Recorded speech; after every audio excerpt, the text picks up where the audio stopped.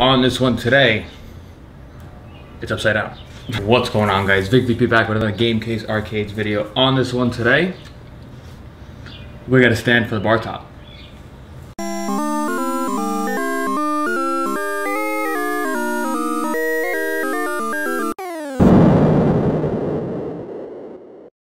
Alright guys, so if you take a look at a couple videos back, we got PR Boriqua Chari. She basically messaged me and said, hey Vic, I need the stand for the Bartop. So obviously I do get everything from Gaming Solutions as of now because they're quick on, you know, the builds and all that.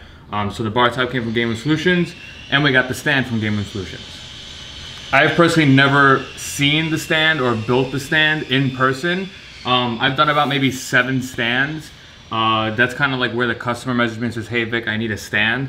So I just kind of give them the artwork files and then they order it and then the customer actually just builds it on their own. I've done that many times. It's very easy to do. It's IKEA furniture. But this one right now is my first ever that I will actually put together and see it in person. I've always seen pictures of these things and I'm kind of excited to do it.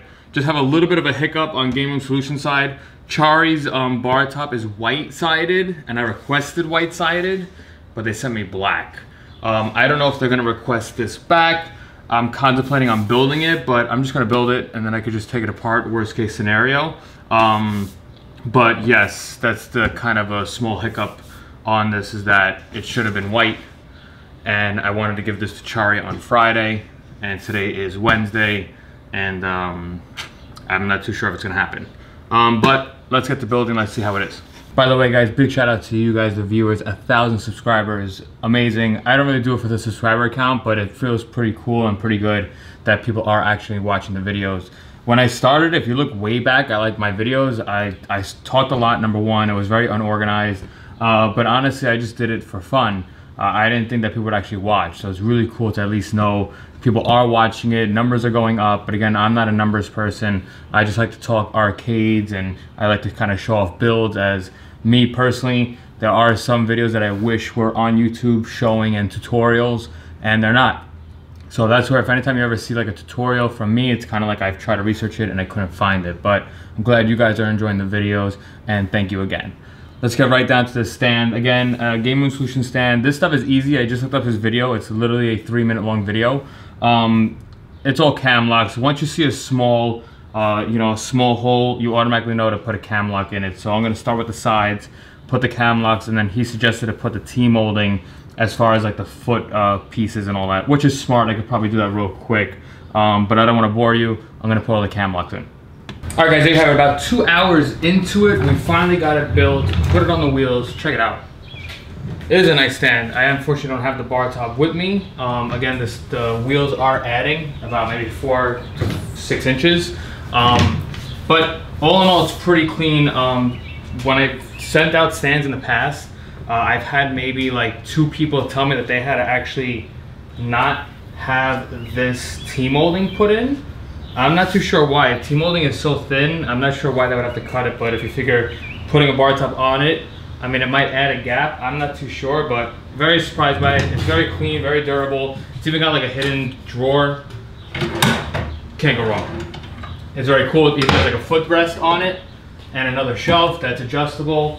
It's really cool. Basically, when you do get it, you drop this down. Comes with 4 bolts, so you put the Bartop on it, and then in the Bartop is already pre-made holes, and that's it. I mean, it's really clean. You could even possibly put, if you made a couple adjustments, you probably put a PC underneath, like a tower. You probably put a tower underneath this, and then maybe route a hole through it. It does actually have holes in the back. It actually does have holes in the back, so you can probably route your wires through this. I didn't put any LEDs on this, as I've never really done it like that, but all in all, quick stand, quick video. Real quick, we'll talk about the graphics. So again, same graphics that she has on it. I had to redo the graphics for Gaming Solutions. The template didn't match up with the Bartop that they had, which makes sense. This is a much bigger piece, and they don't have my exact Photoshop file, so it would have been too blocky or pixelated. So basically, we redid a new one.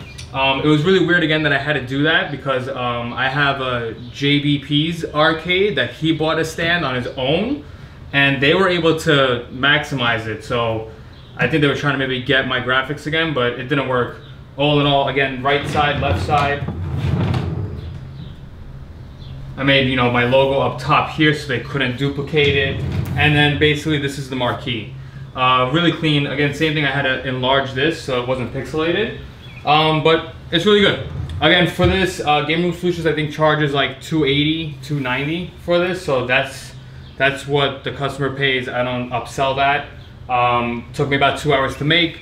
And the only longest thing ever is always Tmolding. Tmolding is always a very difficult thing to cut.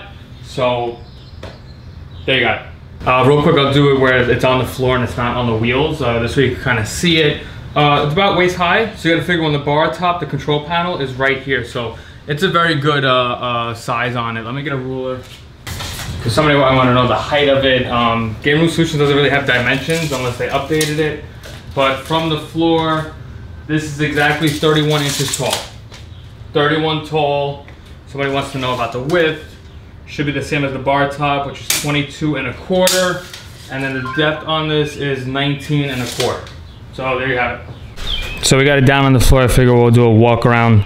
Again, it took about 2 hours to make. The only kind of hassle is always Tmolding.